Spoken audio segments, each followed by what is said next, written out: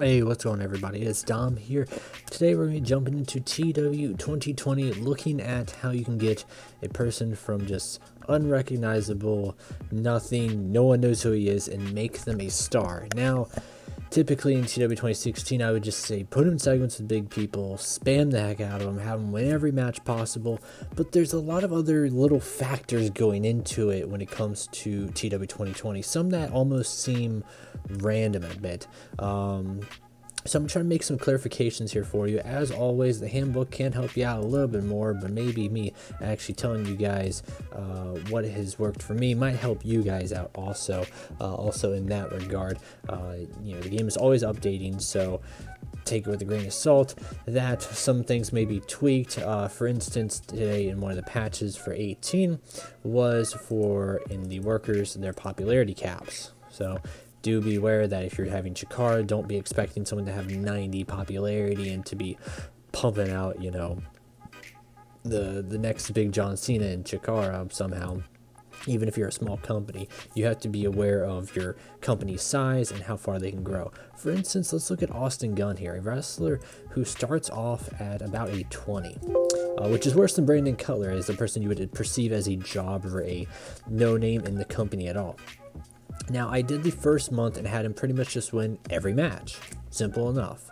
I had my default little, television events and pay-per-view. I didn't go and make my own network yet.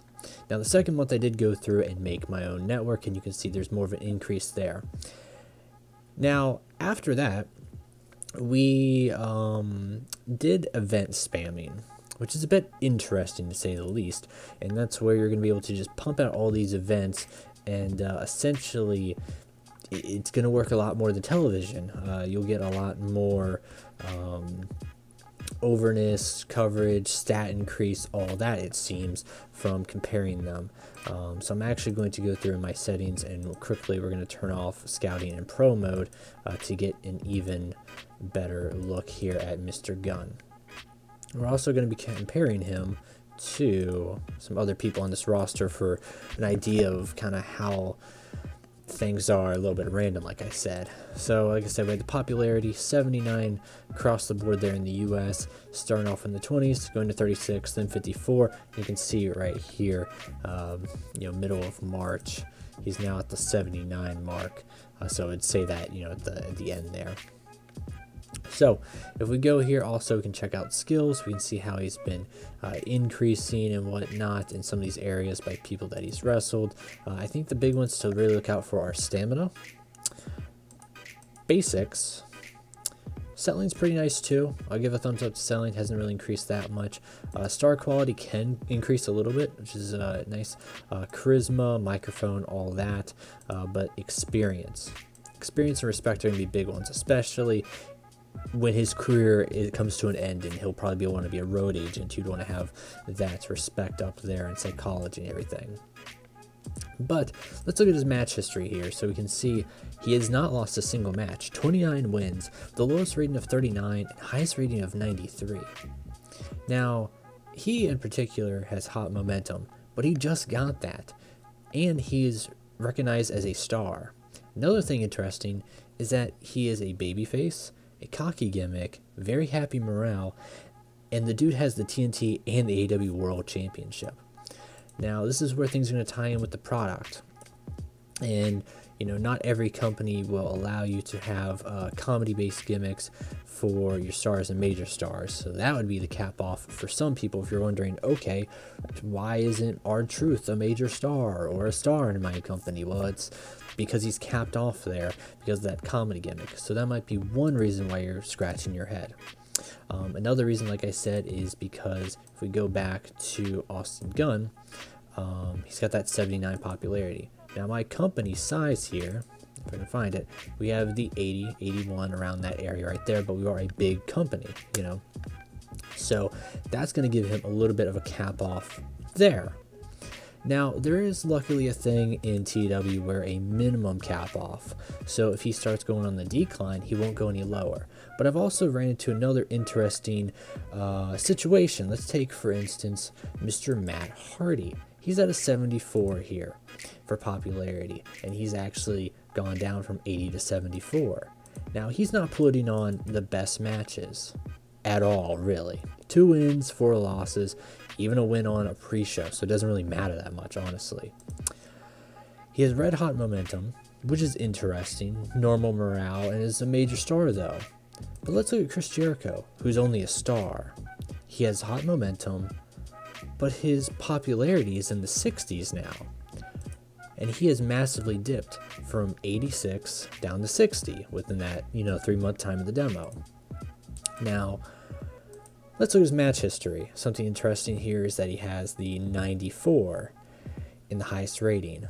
Average of 87, 79 for the lowest, 2 wins, 10 losses. So he's losing a good bit, but he's still putting on really good matches.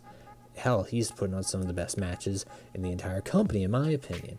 Compared to someone like Brody Lee, who also has hot momentum, and he's also putting on, these 99 rated matches almost, but he has 16 losses. So why is someone like him considered having hot momentum? And that can tie into having some pretty good segments also for, a product being episodic entertainment. I imagine that ties in there. But this is another thing that may confuse you guys, but don't worry, we'll round it off here at the end and kind of make sense of some of the stuff. So Mr. Cody Rhodes has a red hot momentum. He has popularity of 91, and it is not stopping. It is going up here. And my popularity cap for my company, you would imagine, would be in that 80 range area because of Austin Gunn, a person who had no popularity at all. He was nowhere, built him up to be TNT champion, built him up to win the world championship, and he was putting on some good matches. He has 29 wins. Why is he not at red hot, boiling hot momentum? Why is he not a major star in the company? Now, I personally can blame this on the perception system and whatnot and say, hey, maybe that's why. But there's also a lot of factors in with TEW. It's a very factor-heavy game. So don't beat yourself up if essentially one method isn't working. And here's another thing to keep in mind. I'm doing a company like AEW, WWE, Impact, those style branded companies. Even I would say New Japan and ROH for the most part. I'm not doing something like ECW or CZW or a GCW, something more hardcore oriented, because your method to the madness of making this work is going to be much more different, because if your fans turn against that wrestler and have a very vocal crowd that hates them, you're going to have to take part in a whole different way of thinking to try to get them over, and ultimately the fans might just still hate them and might never consider him a star. Take a look at their gimmicks also. So there might be a thing here, is that he's got just an adequate cocky gimmick. Now I can do a gimmick change here, and we can see what stuff he can play, what stuff can do better. You can see stuff that he'd be particularly good in. We can even make it more creative, unique. We can tweak it a bit. So we don't really have a crazy pro or con here. It's just simply wins and losses have a greater impact on popularity changes. But why is he not going over that threshold, like for instance someone like Cody? So we look at Cody's gimmick, which is family legacy gimmick, very good. We can see the penalized there for the what he loses to in terms of like comedy gimmicks. Matt Hardy, for example, if we go over here, he's got very good at the broken gimmick, so maybe that's why it's keeping him at red hot momentum. But Jericho also has, like I said, an adequate at the old school heel gimmick. So ultimately, everybody, I know it's a lot to take in. It may be very confusing for some people. So there's a couple ways to approach this one. You can event spam some people, and that may get someone over. You can kind of do the route from 2016 with getting some angles in there and really start hyping them up, putting them with other people that are better than them. But it doesn't work as much in 2020.